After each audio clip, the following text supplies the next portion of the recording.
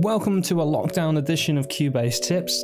Today I'm going to show you how to set up multiple outputs with Halion Sonic and just get your head around how this kind of stuff works. So here we got Halion Sonic loaded up, and on the left of Halion Sonic you'll notice that there are 16 individual slots, and each one of these slots we can load an instrument into. So that means we can have up to 16 different sounds that we can control in Cubase only using one instance of Halion. So if I was just to quickly load up some things here, let's load up a guitar sound. I don't know, let's grab a bass sound, bass sound. Let's just click anything, and let's load up a keyboard of some kind. So we have 3 different instruments loaded up. Now, by default, the only instrument you will hear when playing with the instrument track will be the guitar, which is on Midi channel 1. Okay, now the other 2 are also going to have their own Midi channel. So when you go to play them, you're not really going to hear them unless you have created 2 Midi channels. Oh, let's create another one. And then you go to play and you'll see that the number lights up. Now, these Midi channels are controlling these individual instruments here, okay? So we have 3 different instruments which are controlled with 3 different Midi channels. Now, if you can't hear anything when you're playing on your keyboard or clicking the keys down here, that is because the Midi channels that you've created have not connected to this instance of Halion Sonic. And just to quickly check that, you need to go to your inspector, and then while you've got the Midi track selected, just check that your output is connected to Halion Sonic. Sometimes it might say it's not connected to anything. And if this happens, that means when you go to play the notes, it's not actually triggering anything because Cubase doesn't know where to send that Midi information. So we're telling it to send it to these instances of Halion Sonic. Usually when you select like an instrument track and then right click to add Midi tracks, and then add X amount of Midi tracks, usually they automatically connect to the instance that you have selected. So if you forgot to select it when doing this, you might have to manually route them. Anyway, so now that you know how this kind of thing works, the audio for all of these will all be sent through the same output. So they'll be on the default output. As you can see in the mixer here, there's just one channel. These are Midi channels. I normally turn these off, but as you can see, let me just rescale this as well. Wow.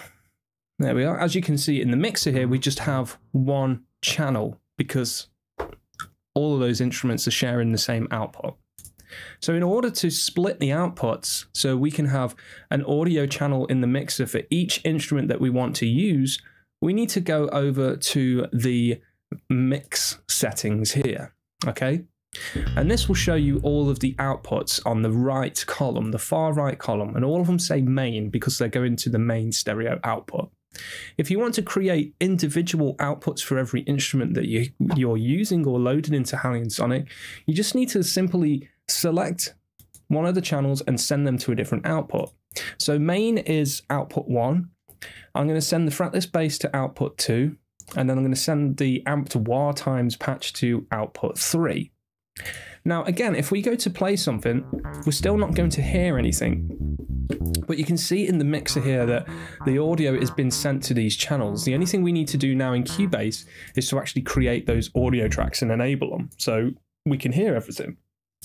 Now, to do this, you go up to the right zone, click on it, go to your VSTI tab, and you'll see an instance of our instrument track, which we created here, the Halion Sonic instrument track. And if you rename this to something, I don't know, Halion 1, it'll make it easier for when you are looking through your list of instrument tracks. So what we need to do now is go over to the right here where you see the Activate Outputs tab. Click on this and you'll see that we have some slots available. Okay, so all we need to do is just check the slots. And when you check the slots, you'll get some channels created in the mixer. Okay, and now you'll have your outputs. Whoops, let me just load up this mixer, it's much easier. Now we'll have the outputs for those instruments on the separate channels. Pretty simple stuff, right? Now, one thing you need to remember when working in this way is something that Cubase has never really done is if I go to rename the MIDI track here, I'm going to call it bass.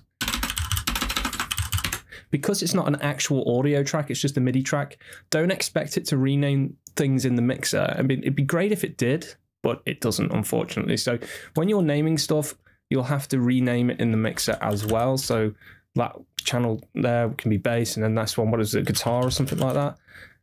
And then we just rename them here. So it's a little bit of faffing around, but this is how you generally set up things in one particular way. The other way you can work with multiple instruments is by loading multiple instances of Halion Sonic and only using one instrument on the main slot at the top here.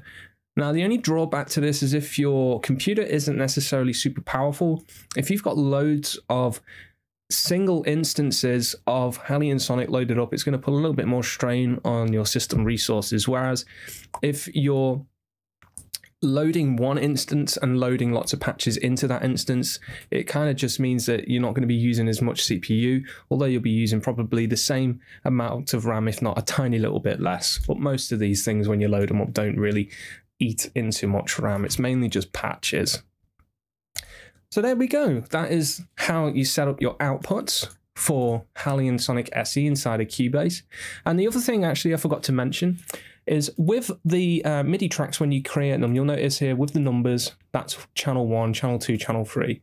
And by default, when you insert a new instrument into one of these slots, the MIDI channel is actually the same as the number channel. So that'll be MIDI channel 3, this will be MIDI channel 4, 5, 6, 7, 8, 9, 10, etc., etc.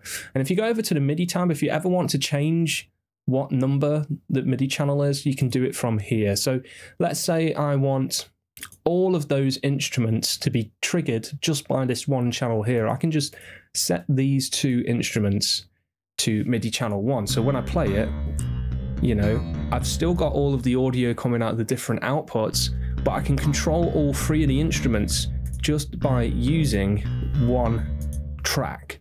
So where this opens up like creative potential is when you're layering patches together inside of Halion Sonic to create, you know, one instrument essentially with an interesting sound to it. And then you can do things like use the mixer to balance the levels, and you can adjust the pan of the individual instruments as well. So it's just a little bit of food for thought. So there we go, everyone. Hopefully you found this useful. If you've got any questions about setting this up, then obviously leave them in the comments box below, and I'll see you all next time in another Cubase tips video.